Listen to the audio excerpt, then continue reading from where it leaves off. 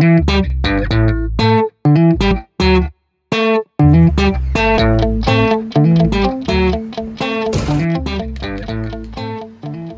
and welcome back to Gary Morton Jones's Kitchen. This is episode 2 of starting a fish and chip shop from scratch.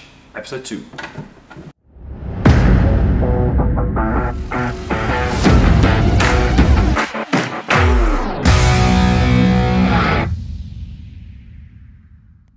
If you haven't seen episode 1, click the link here. This will show you how we came up with the name for the new fish and chip shop. Please stay tuned to the end of the video and you will see the new logo for our business.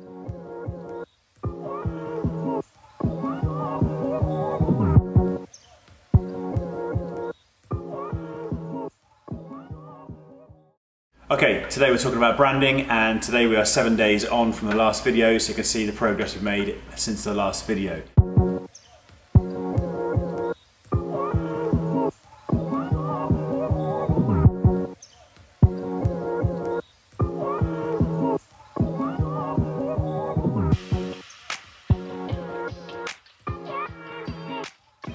We took the space on, the walls were white and it had blue wood cladding, very nice indeed, and that was automatically a nod to the sort of colours we should be using when it came to putting the logo together. Onto a beautiful new blue.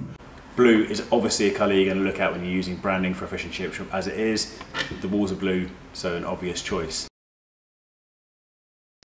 Okay, so what do I know about fish and chips? In 2017 I opened a fish and chip shop in Southsea in Portsmouth called the Fisherman's Kitchen, and in the first 12 months of being open we ranked #1 on TripAdvisor for best fish and chip shop in Hampshire, and then 12 months later we entered the National Fish and Chip Shop Awards and came in the top 10 best newcomer fish and chip shop 2019. How do I think I achieved that? Well, I think after 20 years in Michelin-star restaurants and award-winning restaurants, I took those elements of good cooking and good recipes and transferred them into the fish and chip shop industry, making sure the product was consistent. We were tasting the food all the time, checking the seasoning all the time. We looked at the best produce that was available to us, the best potatoes, the best fish, best peas, best salads. We wanted to make sure that the quality of the food spoke for itself.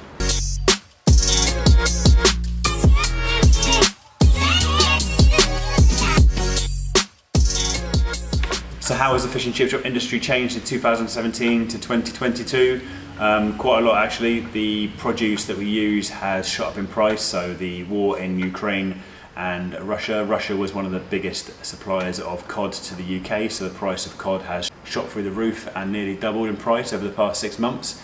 The price of potatoes is on a steady rise, so the cost of the key ingredients for a fish and chip shop have really shot up in the past couple of years. So that's had a big impact on how much you sell a portion of fish and chips for.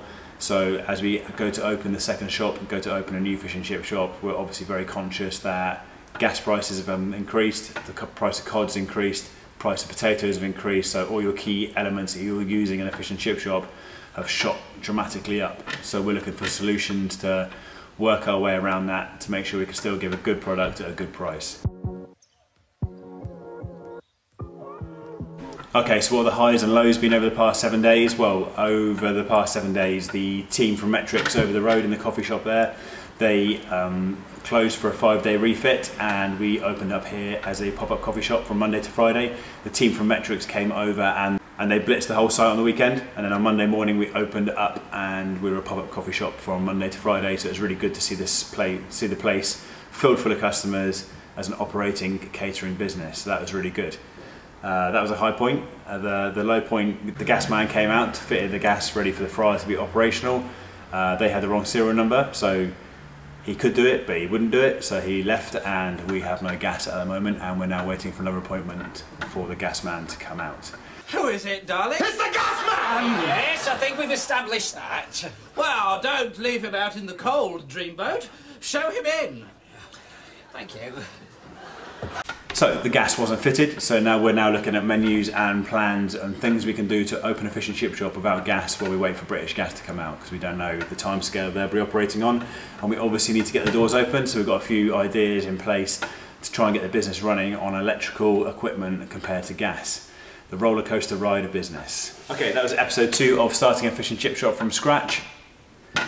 We have had a good week, like I said, of getting customers in place and using the space for a functioning catering business. Our next challenge is to get the utilities in. If we can't do that in a short period of time, then we'll look at a backup menu that we can operate without a big fryer. Challenging, but we'll see what we can do. I'm sure where there's a will, there's a way. And also the branding has been done. The logo is here.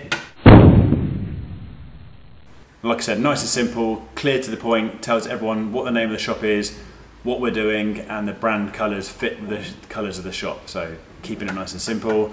Thank you so much for watching. Please like, subscribe, click that little bell for episode 3. We'll see you next time. Take care now. That's Gary's Kitchen out.